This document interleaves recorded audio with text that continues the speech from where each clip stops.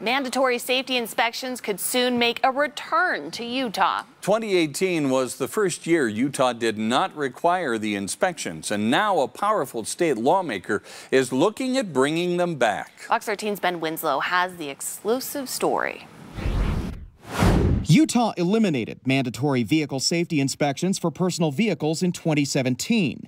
Now the Senate Minority Leader is considering a bill to reinstate some level of inspection. When they took all safety inspections away, my goal is to put those pieces back in place that we can handle. Senator Karen Mayne says she's exploring whether to require them for tires and brakes.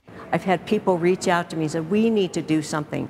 People need to take care of their vehicles. They are a weapon, and if they're not taken care of.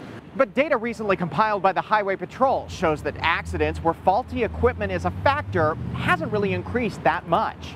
We haven't measured a significant difference since the change. The Utah Highway Patrol has been tracking vehicle safety since the law changed. Here's what they found. The number of safety inspections plummeted in 2018 and 2019, right after the legislature eliminated them. The Highway Patrol has documented some slight increases it investigated where faulty equipment is a contributor. The biggest problems, the agency says, are tires and brakes. They're the most represented, especially in weather-related accidents.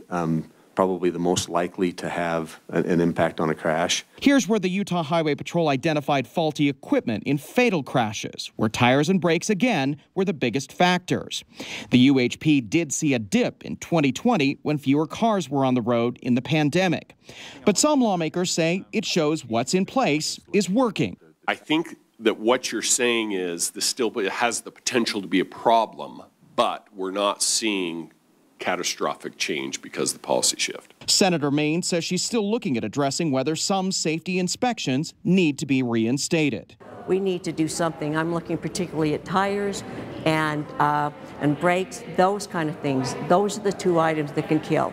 And I think we need to, if you're going to drive, you need to have a responsible vehicle to drive on the roads. Ben Winslow, Fox 13 News, Utah.